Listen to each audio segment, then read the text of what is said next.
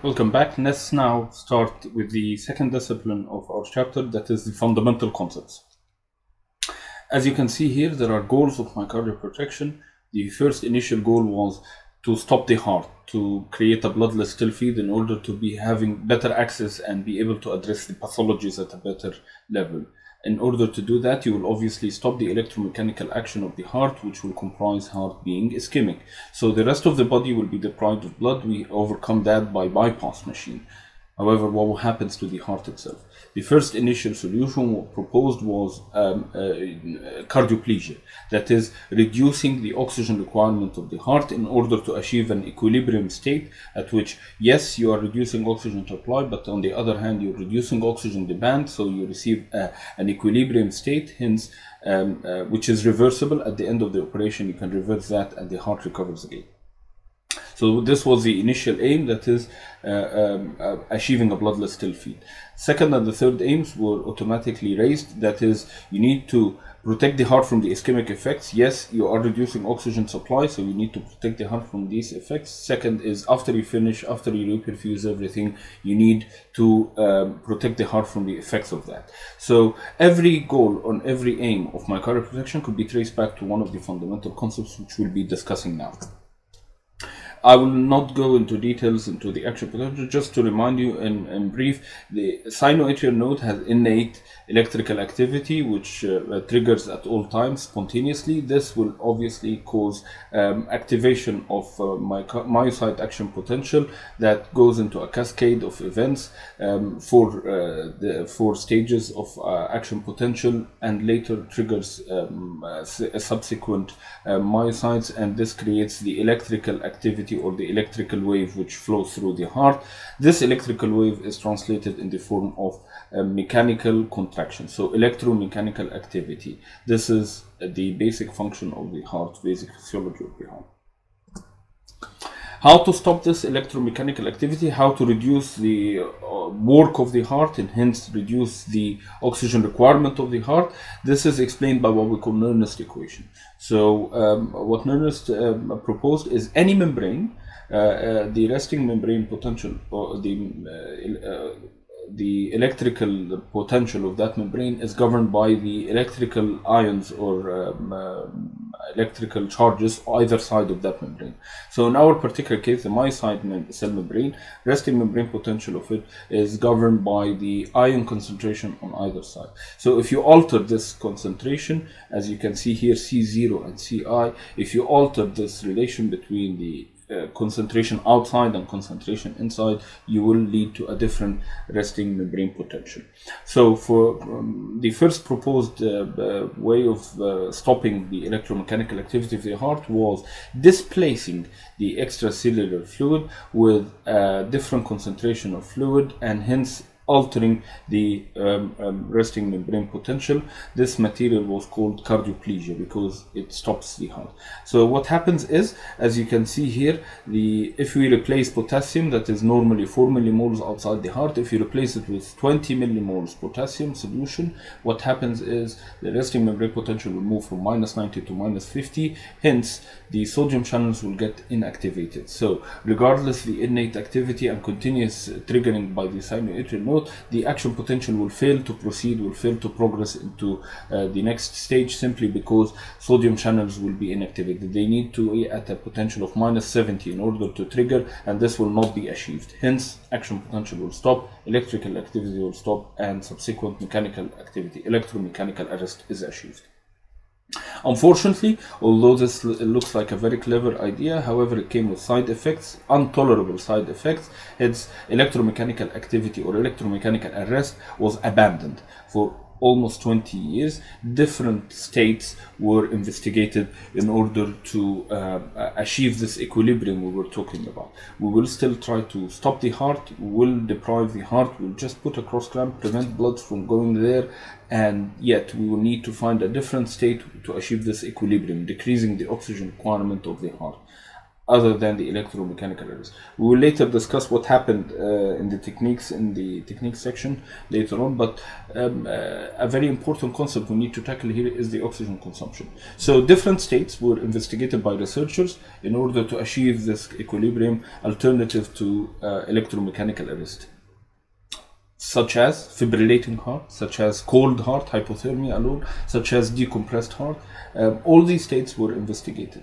However, a very crucial study in the history of myocardial protection was launched by Gerald Buckberg and Follett and colleagues. That is, they looked into how much oxygen is required at these various different states. And the conclusion was electromechanical arrest is the best state of protecting the heart. It reduces the oxygen content to its least level. All the other states, yes, they reduce the oxygen requirement, however, nothing matches electromechanical arrest. This was the conclusion of the study. Hence, researchers then started going back into electromechanical arrest and trying to find out why did we fail in the first instance. It is by all means the best physiological state during ischemia to have electromechanical arrest. Why did we fail? Why did we get these deleterious effects? One of the very first to look into that and produced a very important concept in myocardial protection, that is Nernst D.J. in his book, which he published in 1981, titled Protection of Ischemic Myocardium. So he outlined 3 pillars or elements of protection, that is 1, electromechanical arrest, 2, hypothermia, 3, which is most important, is the protective additive agents. During ischemia, you are triggering a lot of whiplash effect, a lot of side effects happening. Using the cardioplegic solution itself causes a lot of side effects. You need additive protective agents to counteract these. From his point of view, this concept was failed. The initial attempts failed to acknowledge this particular idea, and hence this led to the side effects. As you can see, some of the protective agents such as magnesium to counteract calcium load, bicarb to counteract acidosis, nutrients to counteract the reduced state of nutrients and energy substrates. Various additive agents needs to be added in order to protect the heart during ischemia. In order to completely comprehend the myocardial protection concept, you need to understand what happens during ischemia and what happens during reperfusion. So starting with ischemia, ischemic effects on the heart is completely reliant on the severity as well as duration of the ischemic insult. Various durations, various severities lead to various effects and produces a different picture. This creates a spectrum of presentations depending on the severity duration of ischemia. So to start with, if you have a short mild ischemic insult, this will lead to what we call ischemic preconditioning. Ischemic preconditioning is actually a protective state. Think about it that way. So the heart gets enough training, gets trained how to deal with more severe ischemic conditions. This is one of the recent or fairly recent concepts which was recently understood, described by Murray and colleagues in 1981. Taking it to the first a higher level, that is short as well as severe ischemic insult, will lead to what we call myocardial stunning, or in other words, ischemia reperfusion injury. This is a post-operative phenomenon which happens. And most of the time it recovers spontaneously.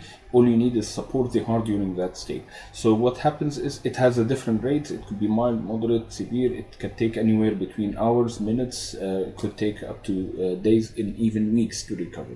So what happens is the heart sustains an injury, and this leads to certain changes which we will discuss in later slides, and this what we call myocardial stunning.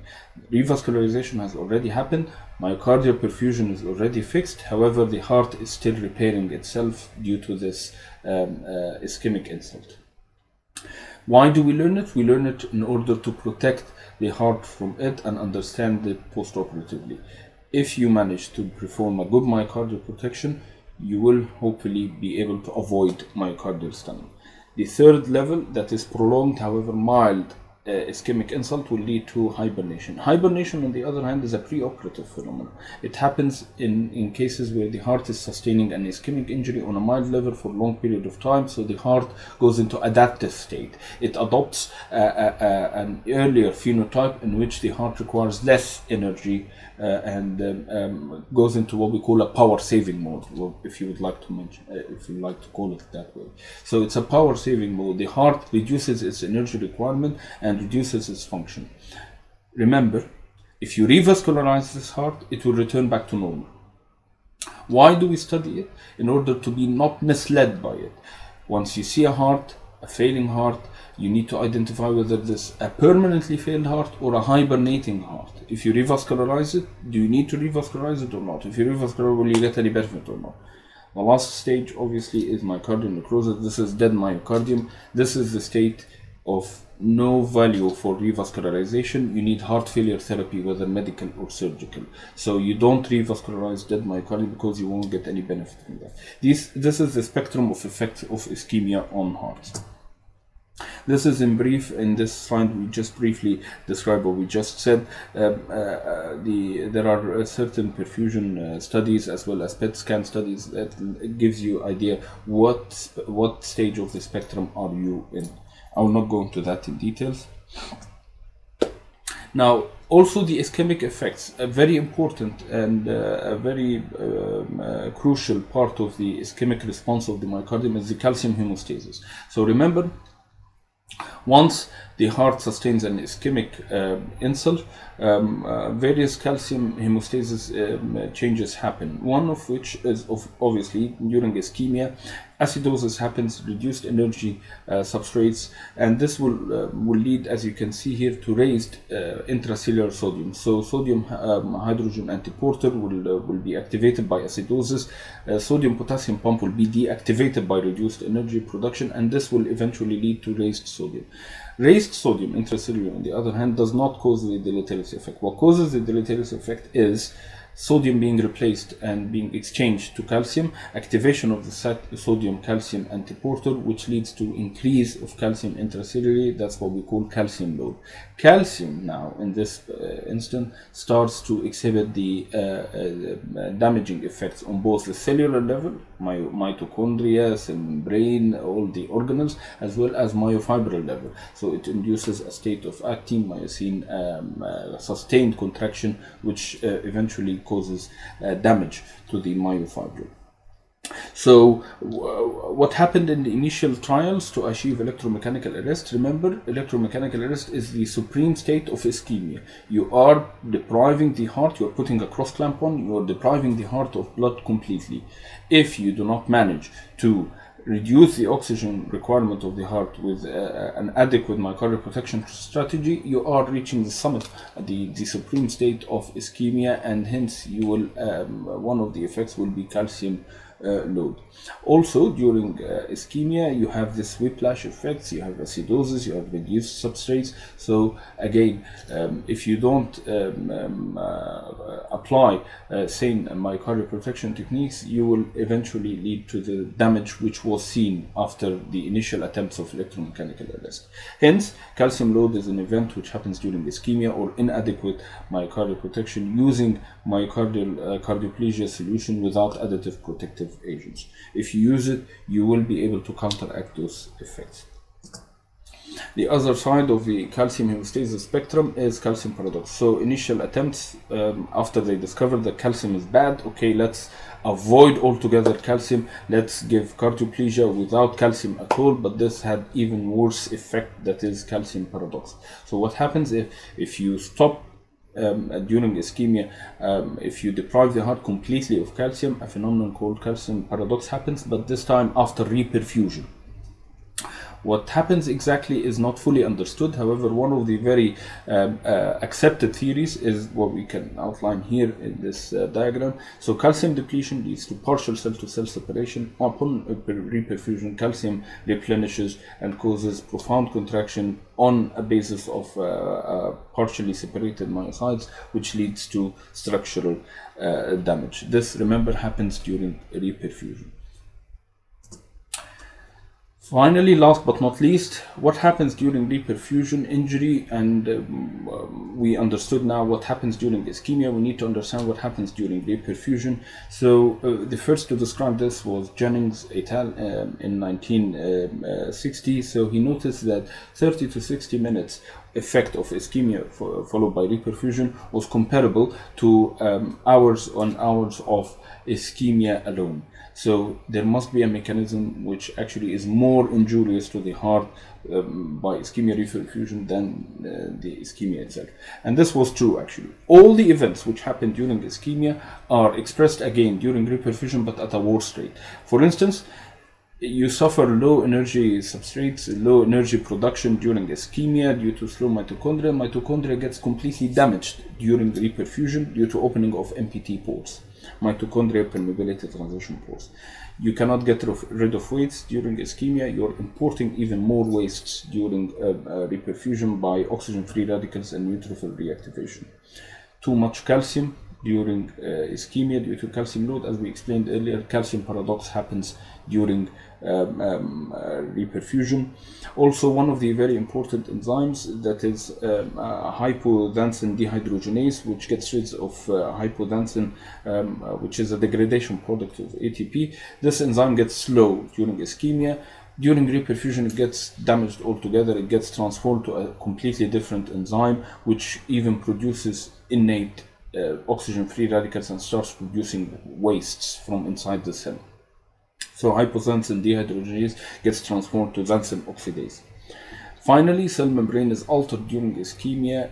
During reperfusion, the cell membrane gets damaged due to lipid peroxidation. So as you can see, these are the ischemic and reperfusion effects. I will leave you now with this MCQ question before we proceed now into techniques. Now we understood what happens. What is our goal? We need to protect against ischemia. We need to protect against reperfusion injury. How will we achieve that? This is the next discipline of our chapter. Thank you very much.